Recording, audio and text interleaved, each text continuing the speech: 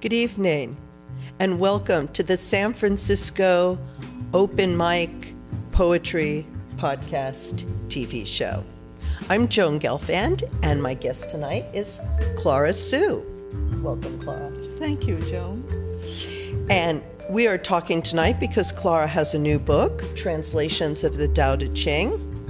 We're very excited. It's a beautiful new book, and Clara is going to read in Mandarin. No, in Cantonese, in actually. Cantonese, yes. And I'm going to read in English so that you will Of the translation.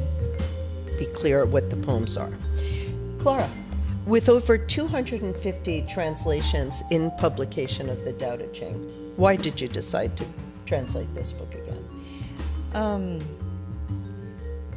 Translation I found is a very personal exercise. And so reading other people's translation is not the same as going into it myself, because then you find out that translation actually is quite subjective. And everybody put in their philosophy, their thinking, their interpretation. And when I did it for myself, I did this translation for myself, I learned to question a lot of the interpretation, the usage of words, and I feel that I am much more closer to the Tao, and I have a deeper understanding of what it's about. So on a personal level, it is very gratifying to do a translation Absolutely. of the Tao. And what I did was I not only translated the text, but whatever the text trigger me in thinking about a poem that I've written a long time ago, or to stimulate me into writing a new poem, I put the poem side by side with the text. Just I don't know. To me, it is something that is old and something that's new. Absolutely. Putting together. Absolutely. And I think that's a beautiful thing, that something that is old can inspire something new. Yes. And these poems that are yours are very fresh. Thank you. And so let's share with our audience. Okay. All right. So the first one is page 30.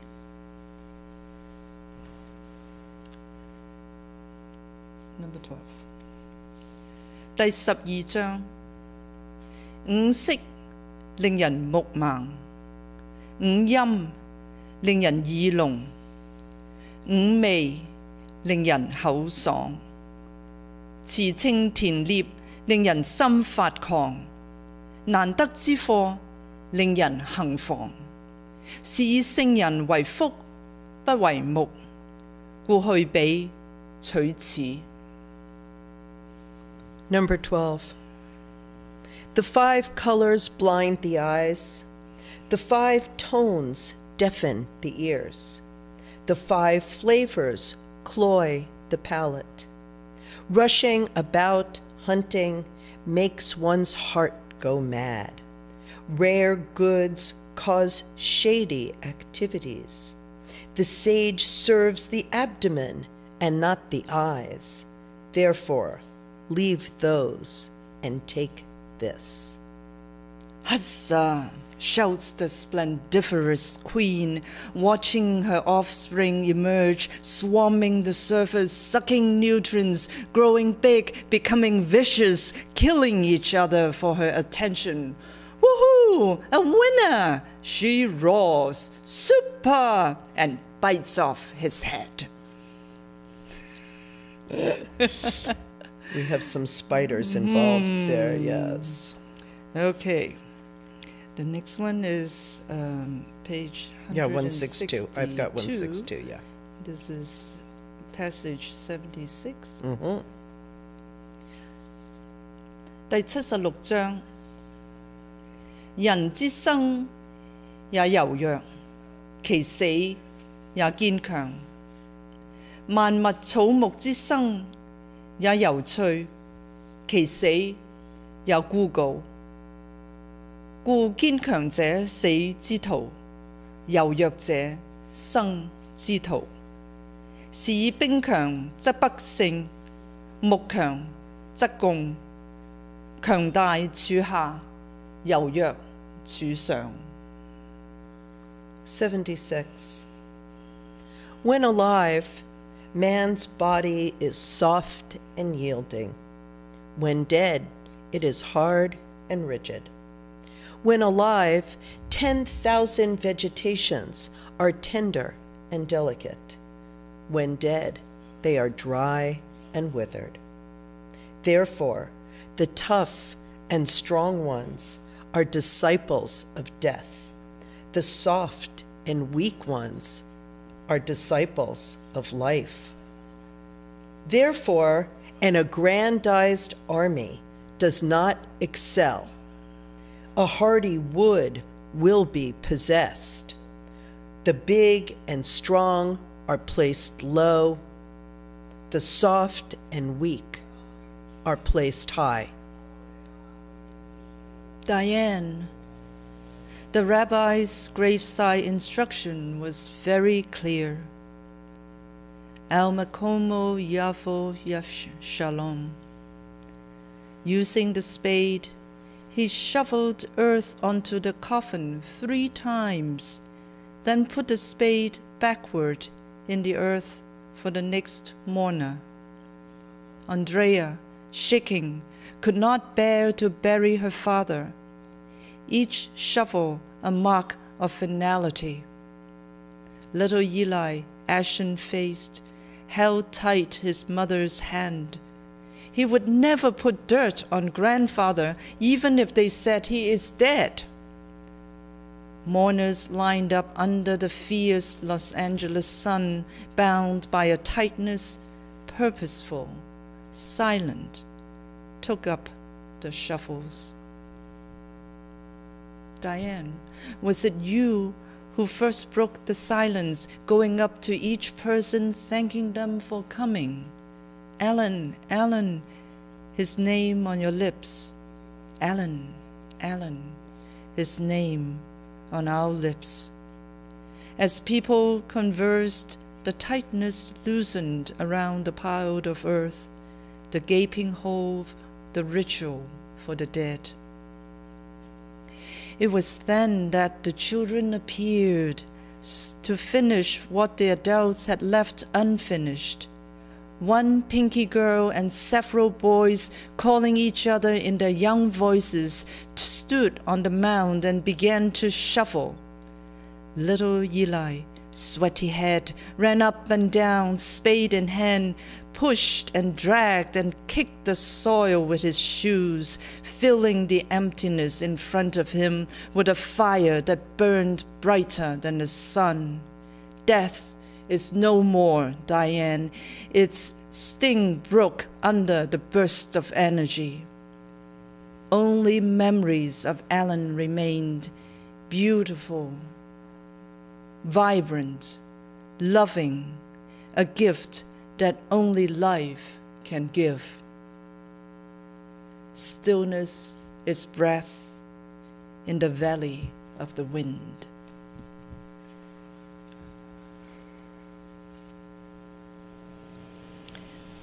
This last one is number 56, page 120.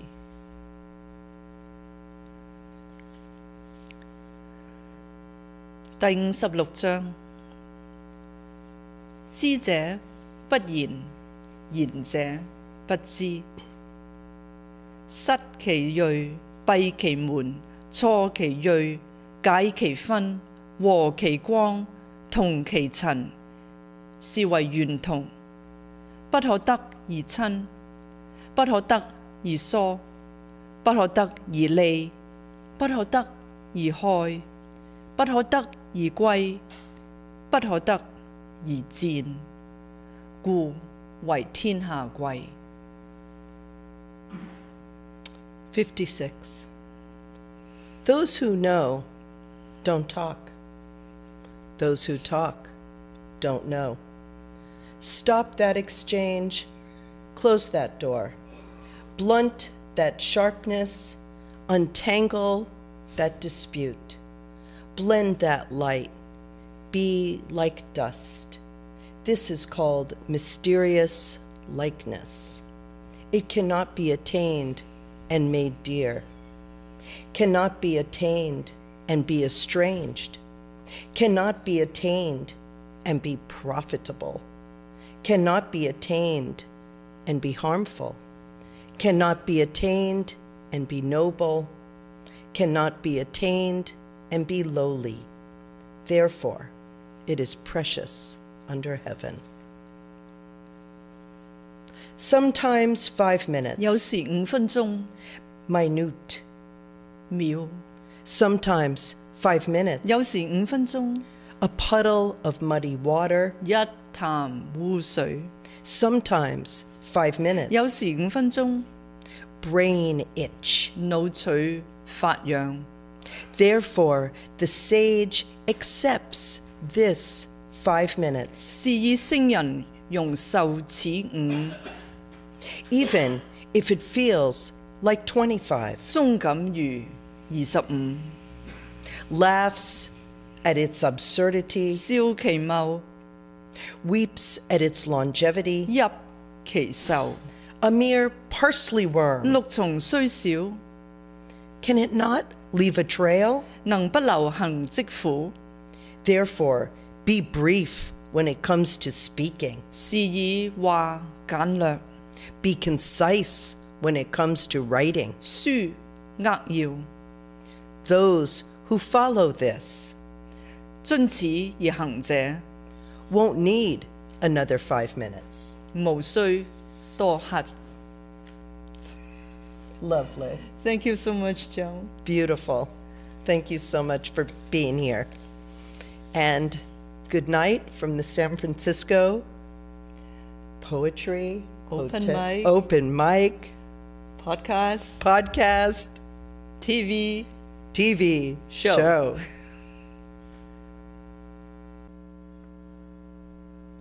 Hello, this is the San Francisco Open Mic Poetry Podcast TV show with Clara Hsu and John Rhodes.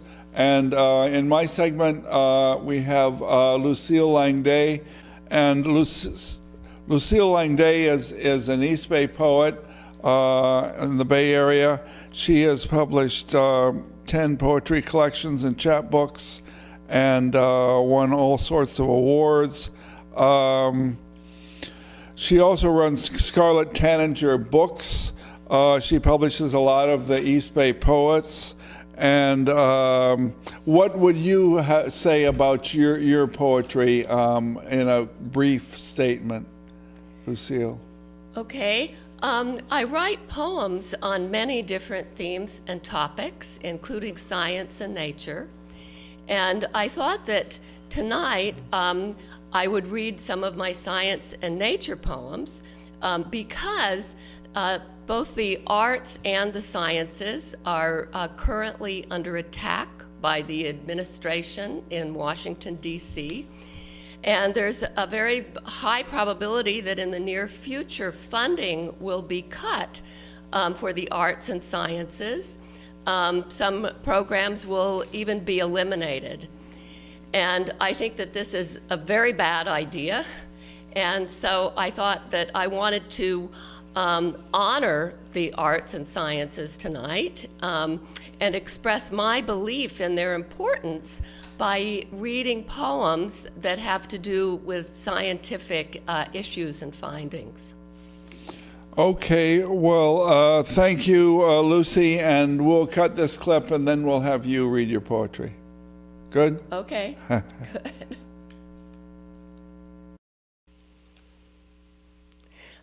The contributions of women to science have often been underappreciated or even unknown. So I thought I'd start out by reading a poem about two women and their contributions to astronomy. It's called Homage to Henrietta Swan Leavitt and Annie Jump Cannon. The first computers spinsters who scanned photographic plates at Harvard College Observatory in the late 19th century, recording the colors and brightness of stars in fine Victorian script.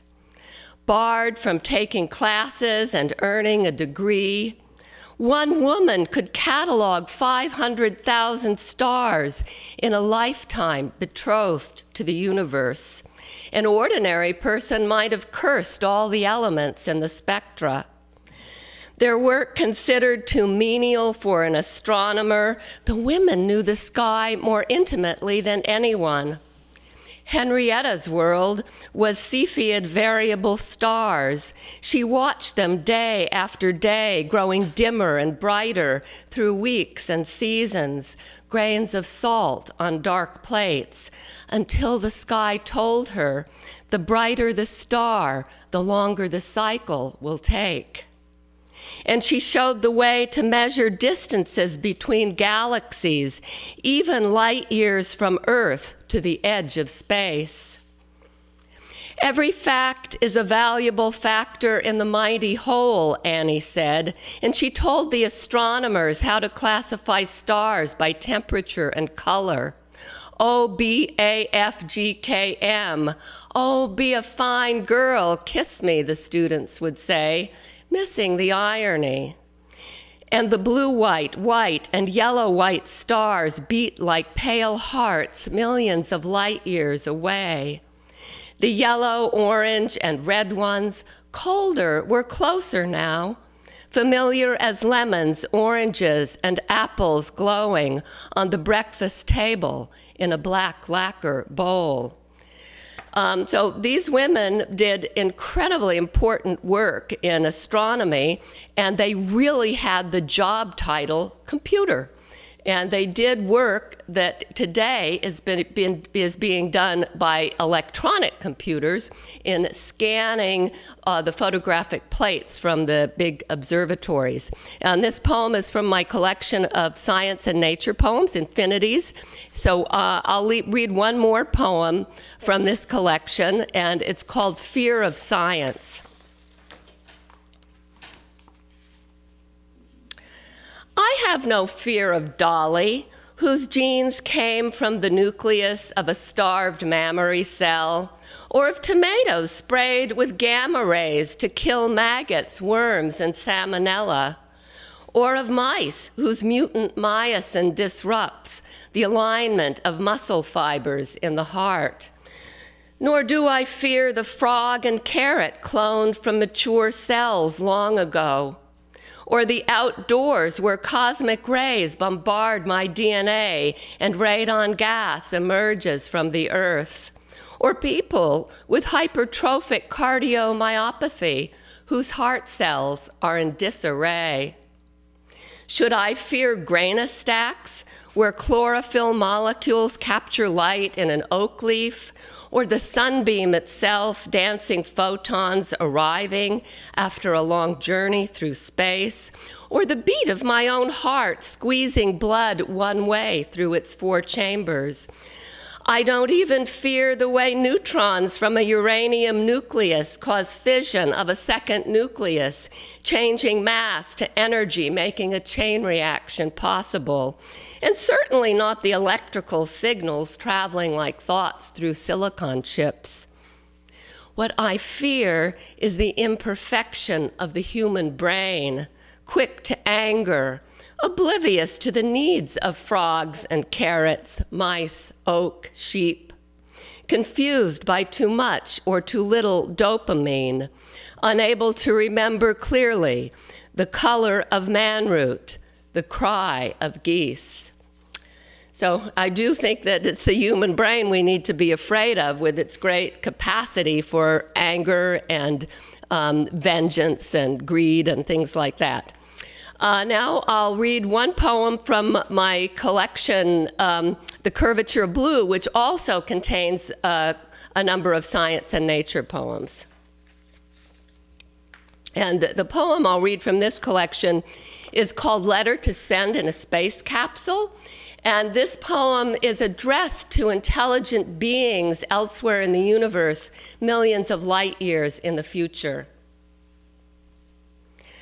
I lived on the third planet circling an ordinary star at the edge of a spiral galaxy 2 million light years from the Andromeda Nebula. We called it Earth. In spring, the mock cherry trees were flocked with white blossoms when maples blazed green and hummingbirds with long, narrow beaks and brilliant throats sucked nectar from red and orange flowers. In summer, the sky was pale blue and sometimes feathered with clouds like the wings of giant swans. When our star, known as the sun, was at its peak, the pavement of our streets began to sizzle, forming black tar beads, and ice cream, sweet and sticky, dripped from children's cones. As the earth tipped away from the sun, maple trees turned red, liquid ambers gold, and falling leaves swirled in every gust of wind.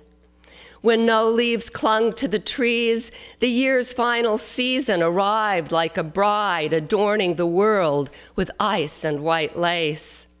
The planet was mostly covered with oceans and filled with great basins surrounding continents and islands that rose green and lush from the radiant water that surged and frothed at every shore. I was born 20 centuries after the birth of a prophet. Many considered the son of the creator of the earth, the heavens, and everything living. My species, Homo sapiens, was one of many warm-blooded creatures with 4 limbs, a backbone, and enamel teeth. Our brains were large, and we figured out how to shatter atoms and even fuse nuclei, releasing energy like the heart of a star. We built enough nuclear bombs to incinerate or irradiate all life and fill the atmosphere with ash. Needless to say, most people didn't want to use them, but we spoke many languages and lived by different customs, and nations that couldn't reach agreement often waged war. As we burned fossil fuels to run our factories and cut down forests to build our towering cities, the earth grew warmer, the air turned grayer, and the polar ice caps crumbled into the sea. One by one, flowers, frogs, worms, and birds began to disappear. It may sound strange, but most people care deeply about the planet and each other. This is what I know. The language in which I write is English, a strongly stressed Indo-European tongue with regional variations and peculiar spelling. I hope the clapper rail with its brown and white striped belly still inhabits the salt marsh, and the scarlet bugler still blooms each spring in the coastal hills of California, my home. I hope the rain still falls on fields and rivers. I hope you can decipher this code. And the last poem I'll read is from my chapbook, Dreaming of Sunflowers, Museum Poems, which was co-winner of the 2014 Blue Light Poetry Prize. And as the subtitle implies, all of the poems in this book were inspired by my visits to museums and historical sites. And the one I'll read is called Behind the Scenes at the Museum, and this takes place at the Science Museum of Minnesota. A science museum, big as a factory, as much underground as above, wide, white basement hallways, fabrication rooms, stored collections. A giant door leads to a gallery of room-sized vaults where temperature, humidity, and light are controlled.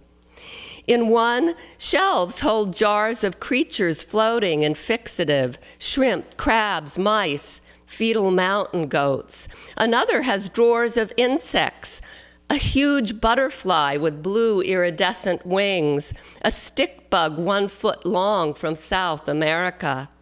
a whole vault for dinosaur bones, another where a bison skeleton has been assembled and blessed by tribal elders. More treasures, a fossil tortoise 350,000 years old, a bald eagle, its white tail and brown wings spread in a drawer, earrings of shiny green beetle wings and a necklace of small birds from Peru. From the plains, beaded moccasins and dresses, samples of corn, miniature ears, red or brown, more than 100 years old, more nutritious and tasty, the curator says, than corn today. Some corn now exists only here, but the museum is planting seeds to give the corn back to the tribes who gave it to early anthropologists who couldn't give them back their land, but at least thought to save the sacred corn. Thank you.